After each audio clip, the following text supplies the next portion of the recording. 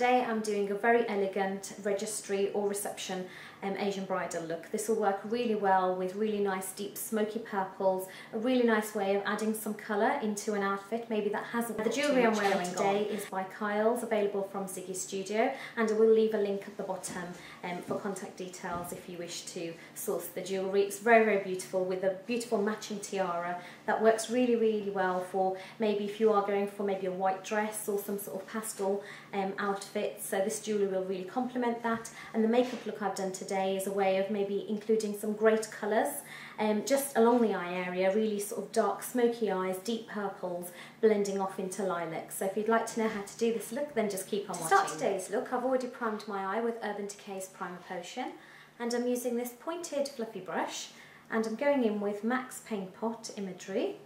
Just going to touch the brush in and just apply this as our base colour.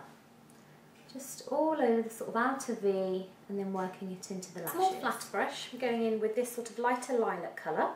This is from Whims and Fancies by MAC.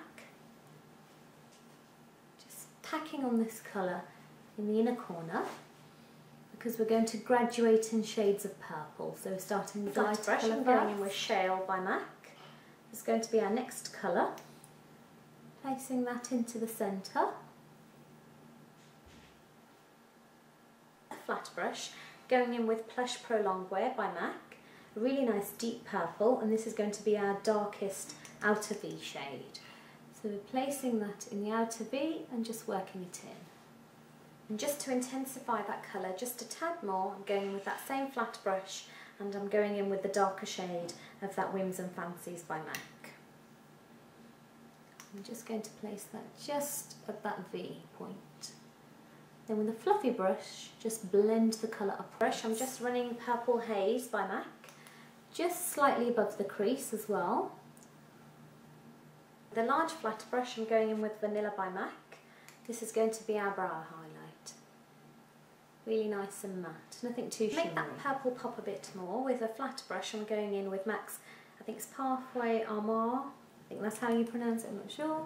I'm just placing this just along the lash line in the sort of 2/3 away across the eye. I just worked some black cardgel into my lower lash line, and I'm going in with Urban Decay's 24/7 pencil in Lust, which is a really nice, bright, vibrant purple.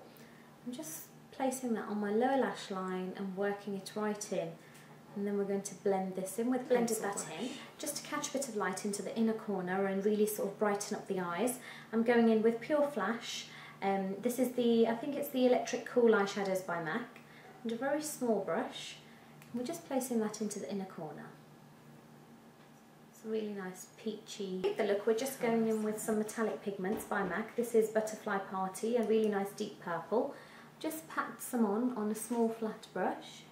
And I'm placing that just over sort of the lighter shades of purple that we applied, where we applied the Shale. And just over the centre of the eyelid as well. Dark purple from the same collection. This has got a slightly more bluey tinge to it, you can see there. We're placing this where we place the Parfait Armor, just over there. And this will add a bit of more dimension to the shade with some top eyeliner, and this is the Black Ink by Bobbi Brown. And we're just going to... I'm going in with Opulash from MAC. My upper and lower lashes, and then I will apply some false eyelashes and show you what I used on the rest of my face. So now I've completed all the look, and I've put on the jewellery and the tiara, and for the rest of my face I used, this is Plum Foolery by MAC, and I use this colour because it's got a really nice sort of pinky undertone to it, rather than it being too peachy, and it is a shimmer tone blush as well, so which is really nice. It gives a nice sort of finish to the apples of the cheeks. And then I also used the Mineralised Skin Finish by MAC. This is in Star Wonder, from a recent collection that they did sort of around the sort of stars and moons, and I used a lot of this sparkly sort of peachy colour as a highlight, just to really catch the light. Hopefully the camera's picking it up there.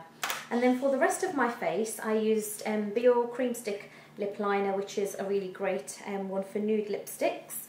And then I used my very first MAC lipstick that I ever got, which is Viva Glam. I think it's Viva Glam number 2. It's sort of worn away from there. It's a really nice, very, very light nude colour, but has quite a pinky undertone to it. So there you can sort of see I've applied that, and it blends in really well with the cream stick liner as well. And then I also went over that with Budding Romance, a really nice lip gloss by MAC. Now zoomed in for you there you can see the really very light lilacs blending off into that gorgeous, very deep smoky purples with that sort of bluey purple really poking through. It really looks really nice. And then going off into the matte brown. So I really hope you enjoyed today's look and found it really useful. It's a really nice way of injecting some colour into your makeup without making it too heavy and too bright. And it works really well if you are wearing sort of maybe lighter shades, pastel colours, or maybe a white dress, and it complements this very sort of diamante style silvery based type of jewellery. So I hope you found it useful. Please give me a thumbs up, subscribe to my channel if you'd like to see more videos, more makeup tutorials. You can also visit my website glamfaceuk.co.uk and drop me an email if you'd like to get in touch at nyla@glamface.co.uk. Okay, I'll see you all in my next video.